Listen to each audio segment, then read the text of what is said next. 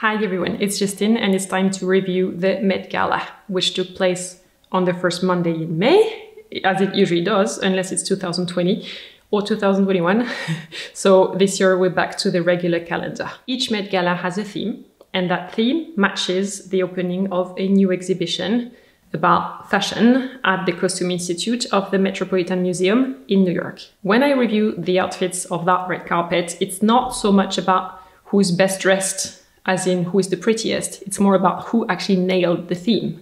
And the guests of that special night usually wear outfits that they wouldn't wear on any other red carpet or any other event ever, which is why I find this specific night worth a video. I will be giving notes from 1 to 5 stars, my personal opinion, of course. And just before I do that, let me tell you a little bit about the theme. The theme was, in America, an anthology of fashion. So the word anthology suggests nothing less than the canons of fashion history. Halston in the 60s, Grace Kelly, Hollywood in the 50s, The Great Gatsby in the 20s, Edith Wharton's novels, 1910, and so on. But on the invitations, there was also a clear dress code, gilded glamour and white tie. So the briefing is in fact very clear. It's about that period of industrialization in the United States between roughly 1870 and 1900.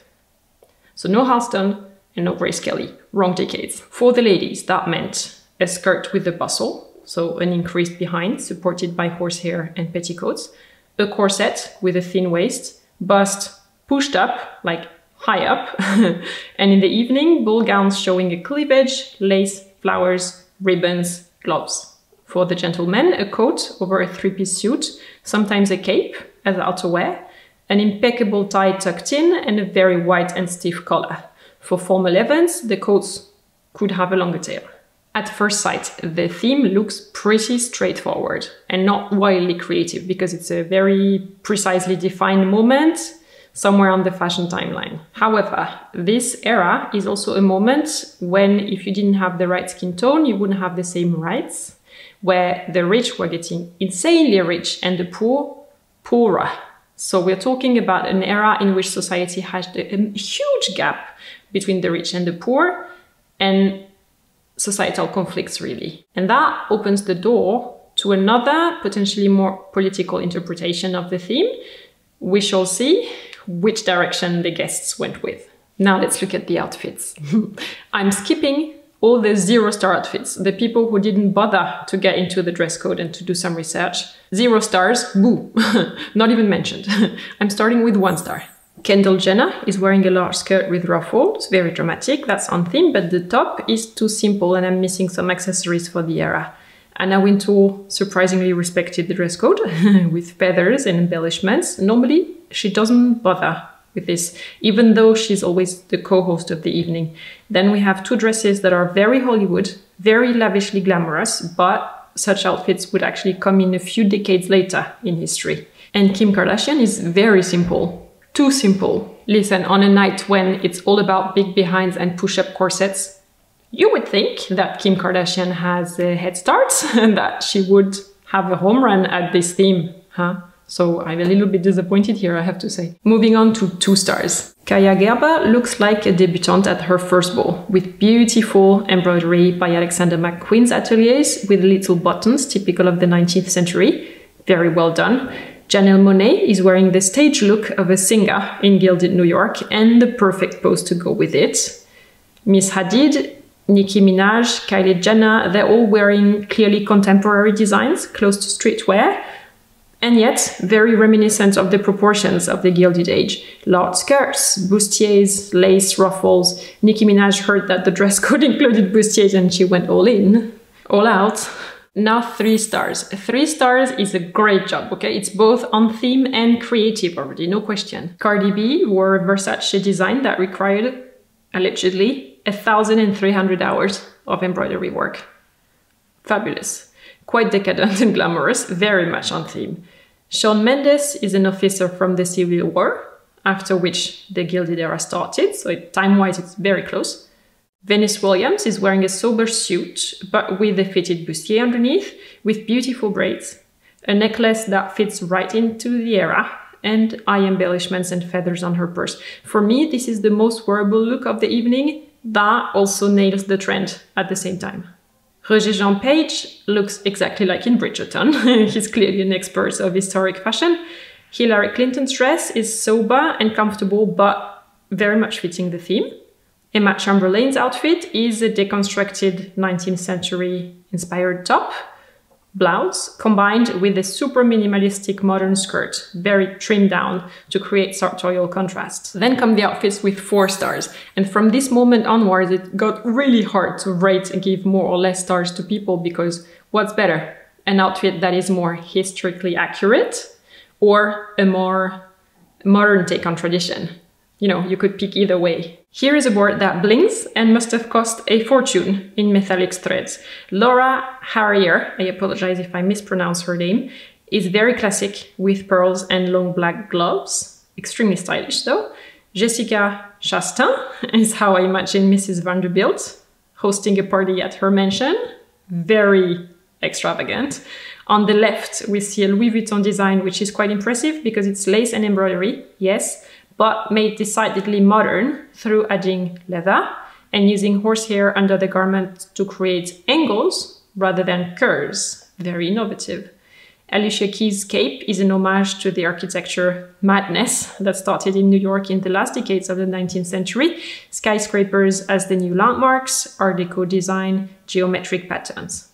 The dress on the right feels like liquid gold, custom molded on the shoulders. A beautiful Moschino design. And I didn't have enough space on my board, so here is a second one with 4 stars too. 2 gentlemen, one who did the classic frock look with a tail and a stick, and one who hijacked the corsetry from women's wear to create this adjusted jacket. Very well fitted, compliments to the tailor. Bella Hadid and Paloma Elsesser have taken off the dress, kind of, and are displaying their undergarments, sulfurous and very glamorous. Bella Hadid looks like a scandalous actress who is also the mistress of a rich and famous banker from Manhattan, like in Bridgerton, but 3 decades later in history, if you see what I mean. And last but not least, Blake Lively's dress by Ralph Lauren is fabulous. The pattern reminds you of the architecture and aesthetics of the city at that time. The copper color of the bow detail on her hip looks like the copper you'd expect in the luxury interior of that era. And under the bow, there's in fact a second dress in the dress, which has the blue-green of the copper once oxidation has kicked in. Aesthetically, it's amazing. And the handcraft is absolutely fabulous. And now 5 stars. This year, many gentlemen did a fantastic job at playing the dress code, so I decided to split 1 board for the ladies, 1 board for the gents. Billie Eilish is wearing an outfit that is historically quite accurate, and yet she manages to make it more modern, thanks to the accessories, the haircut, of course, and the attitude. She's totally feeling it, right? Another Bridgerton cast member, rocking feathers and crystal embellishments. Sometime in the 19th century, I would need to check when exactly, synthetic dyes were invented. From that point on, bright colors were actually possible. So towards the end of the century, you would indeed see bright pinks, greens, etc. Maisie Williams has, in my opinion, the best take of the evening on a déshabillé, on an undergarment look. It's by Thom Brownie, who designed quite a few looks this year, and who happens to also be the partner of the curator of the Costume Institute of the Met. Coincidence, coincidence. Kourtney Kardashian is taking menswear and showing the process behind the garment. The work of the tailor, drawing on the fabric with chalk to fit the garment onto the client. An homage to the people who make the clothes. And then Sarah Jessica Parker, she's always on point. She always researches her outfits extremely well. This time she worked with Christopher John Rogers, who just got elected Designer of the Year for women's wear in the US. I think the result is brilliant. The overall look is amazing. And there is a headpiece. I was surprised not to see more headpieces or tiaras, as women in the Gilded Age would usually not go out bareheaded. Now on to the gentlemen. On the left, Stromae, wearing an embroidered cape and a fabulous tie, which is in fact a piece of Cartier jewelry. A longer cape in electric blue, very chic. A full tuxedo look with a stick and laurels, because that's him. Billie Eilish's brother, wearing Gucci like her. He's that decadent, tormented artist who would drink the nights away in the 19th century. I'm loving this pleated jacket and undone tie look. The last two, Lenny Kravitz and Even Mock, are blurring the lines of gender, using design details from women's wear and lace, tailoring from menswear and silk. It's creative, surprising, and I think an excellent job from the designers. This year I'm adding a special mention to the guests who took a more political stand. Two of them, but there were more, are Cynthia Erivo and Riz Ahmed. The first one is wearing a headpiece, which is fabulous, which is reminiscent of what Black women would wear in the 1800s in the US. The white garment is suggesting clearly the poor life conditions and wardrobes that these women had. But here for the event, it's executed with lace and feathers. Incredible design work. It's a dress by Louis Vuitton. And Riz Ahmed said that he came as a worker, as in the workers who labored in the fields and in the mines behind the scenes to make that incredible wealth of the Gilded Era possible. Thumbs up if you enjoyed this review. Thank you very much. Which one is your favorite among all these outfits? Is there a nice one that you think I missed and that should have been on the list?